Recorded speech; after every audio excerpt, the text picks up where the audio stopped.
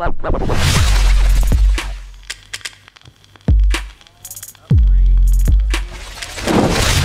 welcome in, Retriever fans. It's the UMBC Coaches Corner Special Soccer Edition presented by State Fair. It's an amazing restaurant here in Catonsville. Sports and music, if that's your thing, State Fair is where you need to be here in Catonsville. And our special soccer show, and let's set the scene for today here.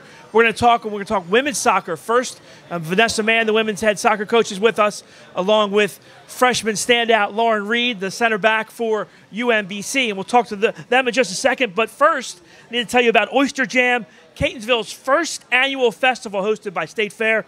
It's a rain or shine event. It showcases Maryland and regional premier oyster selections. Don't miss out on Maryland's most anticipated spring jam, where your samples, you can 8 varieties of oysters for just $2 each. Have live music, concerts, craft beer, contests, Crush Bar. Hey, the Crush Bar. Oh, yeah. Crush Bar. It's all right here in the heart of Catonsville. Join us on October the 10th. Tickets available on Eventbrite. Ladies, welcome into the show. Vanessa, I'll start with you. A great start to the season. 4-2-2 so far. Just talk to me overall about how you feel your team is playing right now.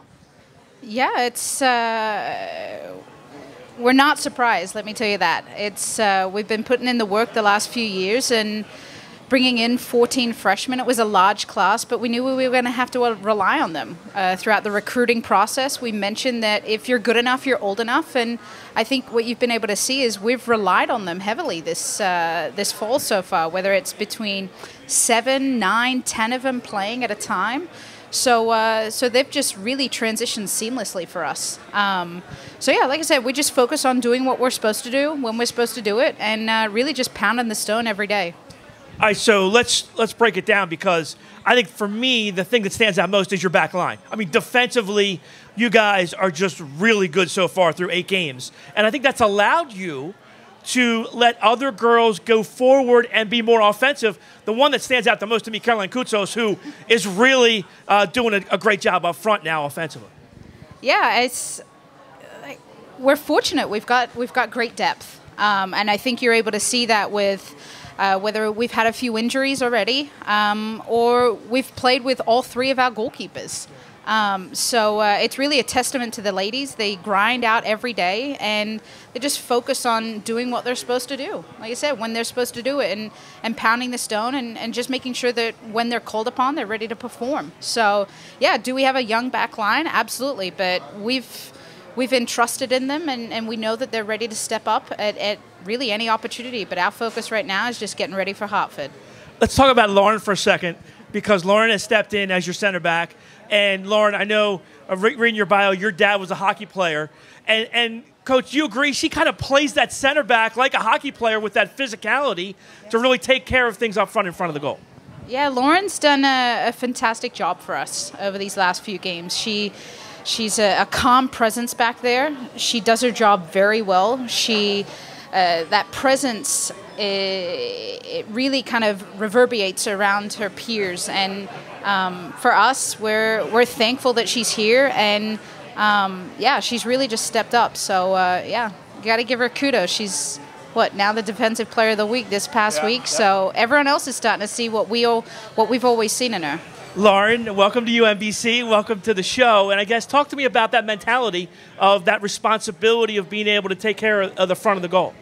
I mean, yeah, it's a little stressful at times, but it's fun. I like being out there. I like the people that I play with, and that's a big part of it. I trust my teammates a lot. So, talk about where you got that mentality from. Obviously, I talked to you about your dad, but I guess really, where does that come from? I don't know, honestly. It's funny because my dad was one of my coaches when I was younger, and so I hear it a lot from him even now, just working on small things and just believe in myself and what I can do. So, how big is that support structure of having your dad to kind of lean on like that and help you out like that? Oh, it's awesome. Yeah. Vanessa, one of the girls next to Lauren is Megan Chun. Megan, and can we talk about her for a second? Because last year, one of the scariest things I think I've ever seen, the ambulance actually comes onto the field after she goes down with the injury. Nobody knew how bad it was, but luckily she recovers and she was able to go for you week 1 and game 1 this year. Yeah, it was it was a little scary, and fortunately for us, she was good. It was probably a few weeks of recovery, but yeah, like I said, Megan's in her senior year now, and we've relied on her the last few years. So having someone like a Megan right next to Lauren can kind of steady the ship in some of those moments where it can get a little bit kind of confusing or chaotic. Yeah, whether it's her back there, you've got Allie Clearfield that's played back there, you've got Annie Grove that's played back there, Clara Looney. I mean, the list goes on. And again, we're very fortunate with the depth that we have this year. Oh, no doubt. And, we talked about Caroline, but also, Erin Stevenson as well. Her decision to come back, she gives you guys some leadership and senior leadership and graduate student leadership in that midfield. They're really kind of the glue that keeps everybody together, right?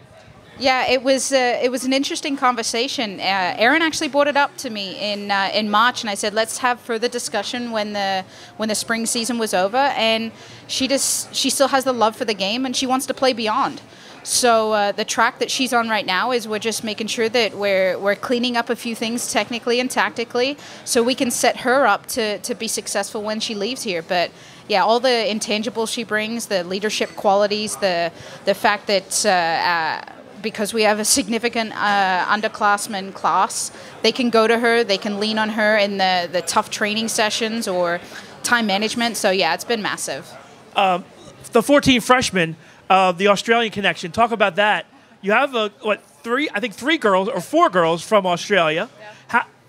Explain that whole recruiting process. I have no idea how they got it. No, it's been fantastic. Like I said, I lean on a lot of the contacts I have at home, whether that's family members or it's friends I have that are working in the leagues or within our national setup. So for us, it's finding the right personality that fits with the group that we're looking to cultivate here. And versatility, and for us, we've hit the jackpot.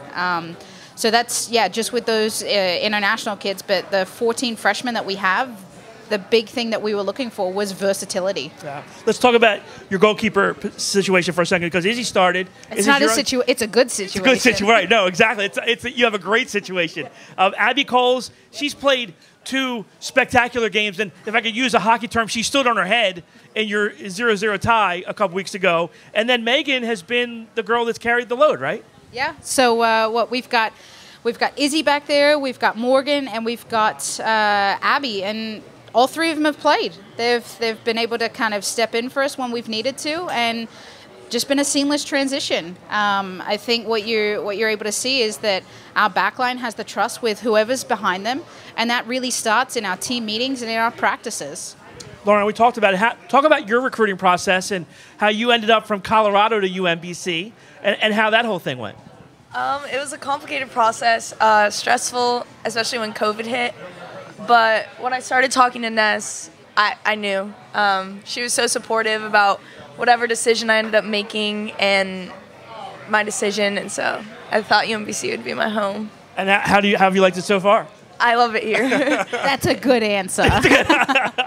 How much different is it, though? Is like the culture getting used to coming from Colorado? Is it different on the East Coast? It is. It is really different being on the West and then being out here on the East Coast. It's really humid here. Oh, it's always humid here. Yeah, it's not great, but the people are awesome. Everybody's awesome. Well, hold on. Vanessa, has she eaten crabs yet? I don't know. Like, we were just discussing on the way over here. This was Lauren's first time ever going up to Maine, and I was like, yeah, you're close enough to Canada than you are anywhere else right now. Right. So no crabs yet? You haven't eaten steamed crabs? No, I have not. All right, we need to put that on the list of things that Lauren has to do is eat steamed crabs, right? Because that's a prerequisite. If you get here and you're here for more than a year, you got to eat steamed crabs. So that's definite. Talk about your love for the game. Where did you get your love for soccer and wanting to play the sport? My dad, again. He also played soccer before he got into hockey and everything, but I started at a young age, and then I tried every other sport I could, and nothing was like soccer. So, what is your favorite thing about it? That's a good question. Probably the relationships that you build within the team. I think I've met some really cool people along the way from when I was younger to now, and they've taught me a lot personally, and then it just makes me want to go out every day and work hard. So. Awesome. Vanessa, before we go, let's talk about your last game, 1-0 win over Maine.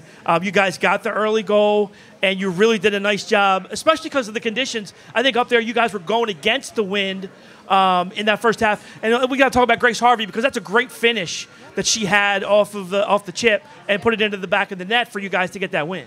Yeah, going up to Maine is always tough. The breeze was blowing fairly hot out there, but also the size of the field and whatnot. So we knew that going in. So we just had to make sure that we prepared accordingly. And I think for Grace, we were trying to isolate and find pockets of space where she could sit in with the rest of our fluid group. And yeah, like I said, we just asked that whenever you get a chance on goal, just make sure you follow, and she did it accordingly, and we walked out with a win. Great win to start the conference. You're 1-0, and now a big match. I'll be there on Sunday to call the game against Hartford. Talk about the Hawks, and you know, it's never easy in the America East.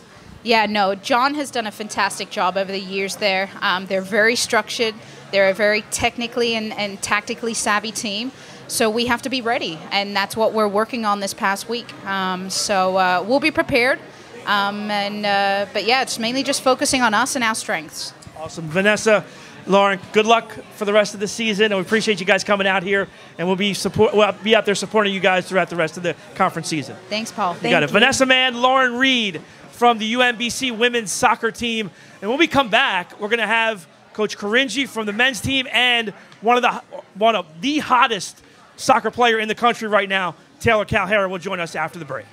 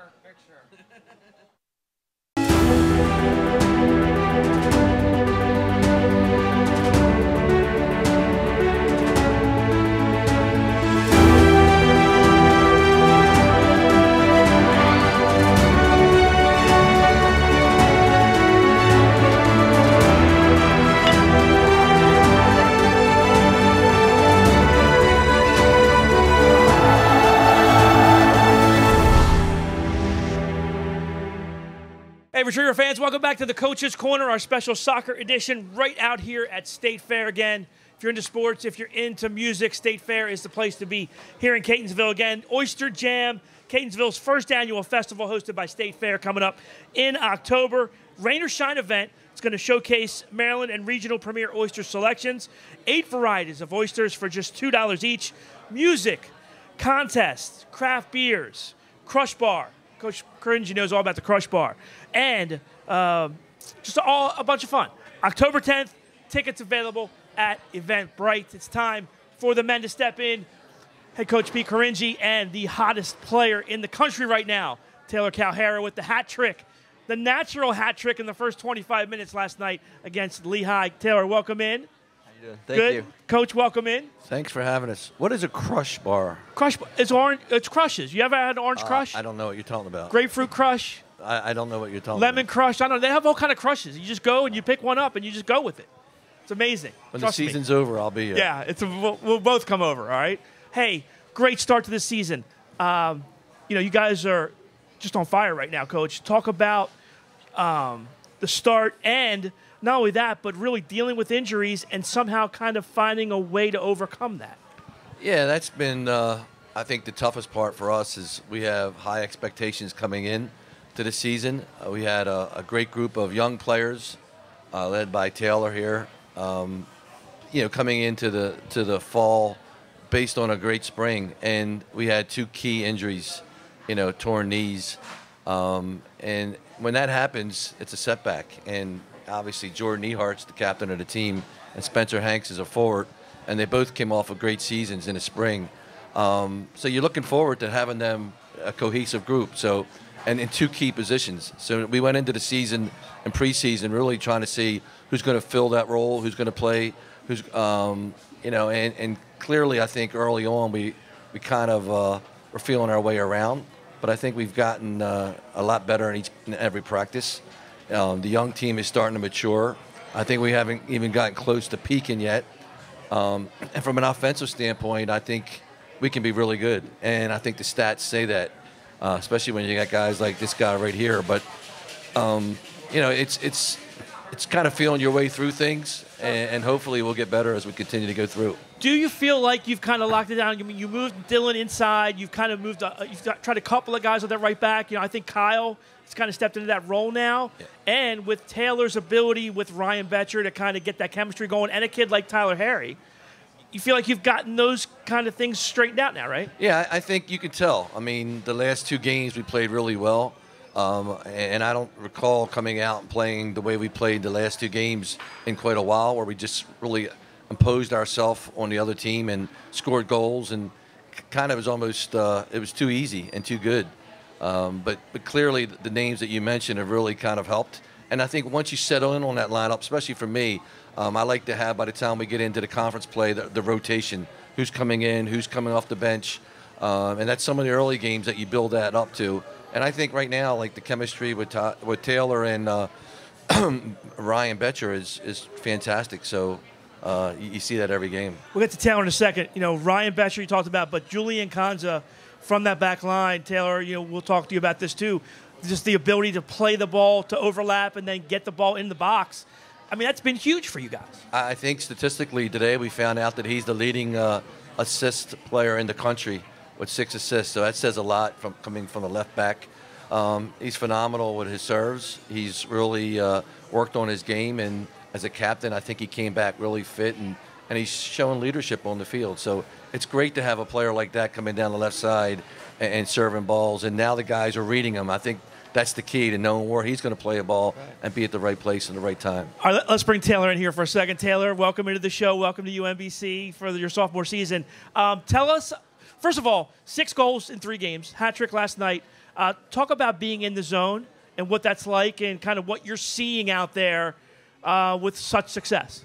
I think just in the start of the season, especially in the spring, I didn't have like the most goal scoring, and I was kind of struggling a little bit.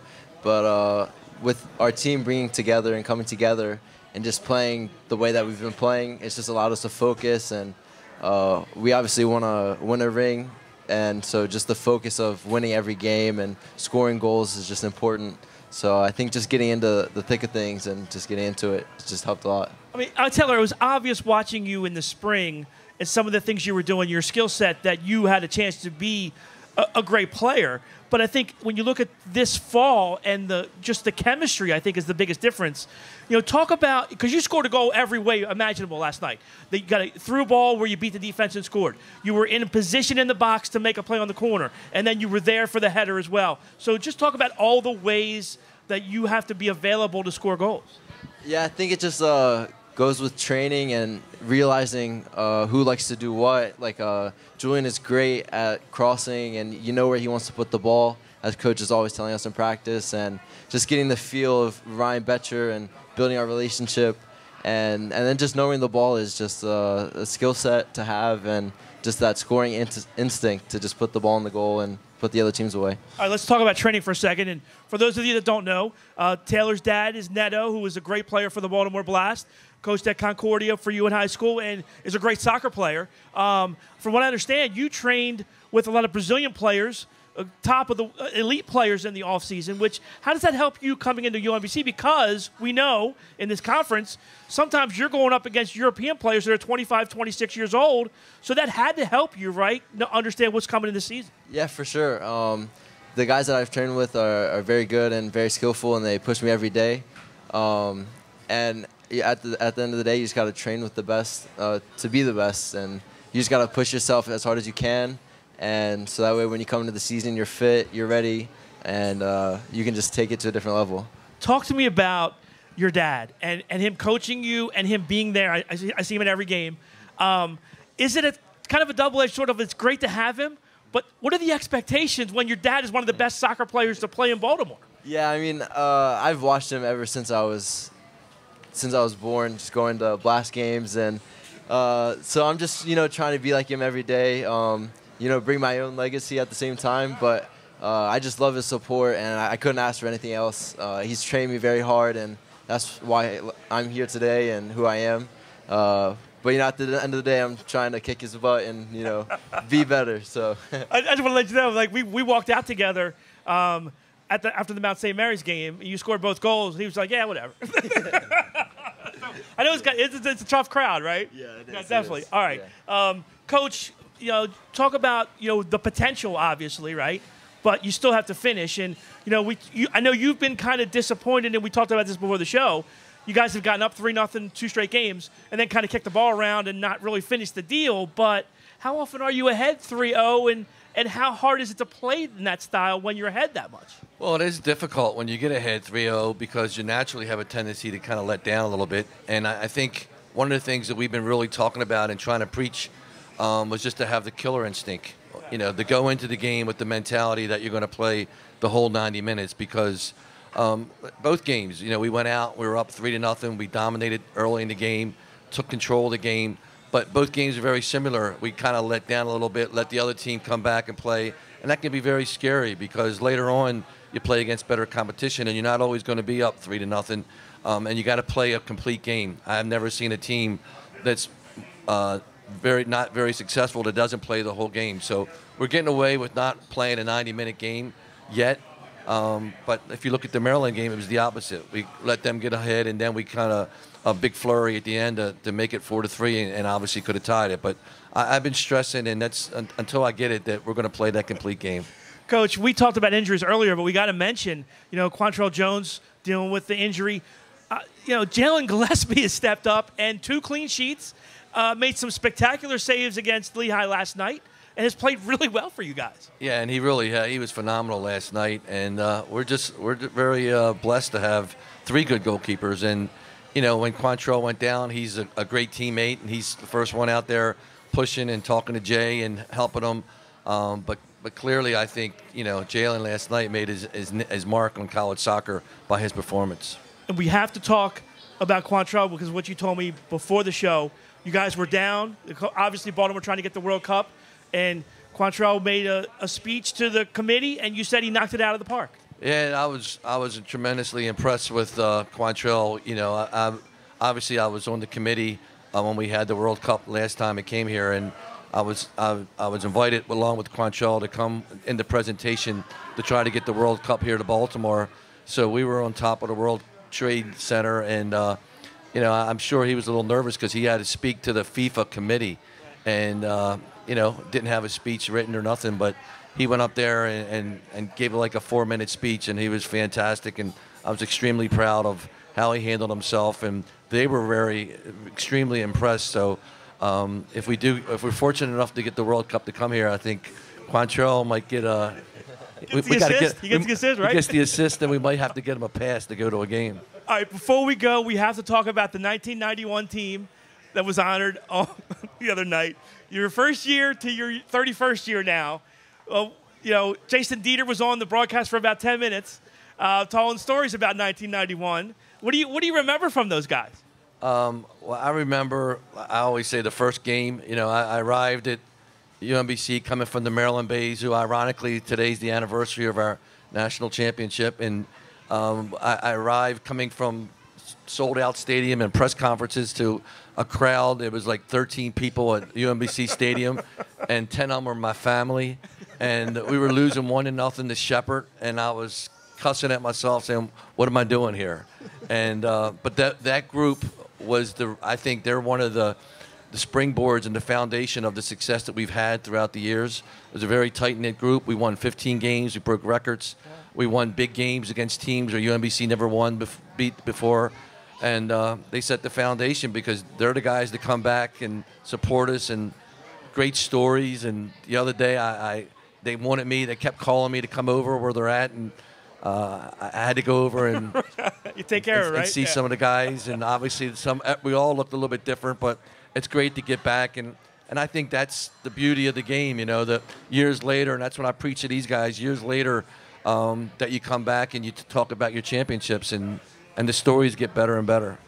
Two things stood out from Jason. One, Dr. Brown told him he had to beg his instructors to come back to school to be able to play, right? Yep. And the second one was the gauntlet, where he alleges he tackled you on the field, but he was the only one that could get away with that at that time. At that time, he could. Awesome stuff, Coach. Big game at UMass Lowell on Saturday. And then next home game, be out there next Tuesday against Delaware. I'll have the broadcast, and we'll see if we can get another victory. Coach, thank you. Taylor, stay hot. And we'll see you guys down the road. Yes? Thank you. Thank you, guys. All right, that's going to do it for the show. Again, thanks to State Fair. Great restaurant here in Catonsville. If you're out here in Catonsville, sports, music, be here at State Fair. And don't forget about Oyster Jam as well, coming up October the 10th. Tickets available on Eventbrite. For Coach Vanessa Mann and Lauren Reid, and for Coach Caringi and Taylor Calheira, I'm Paul Mindermeyer saying so long. You've been watching the special edition of the Coach's Corner here on UMBC's YouTube channel.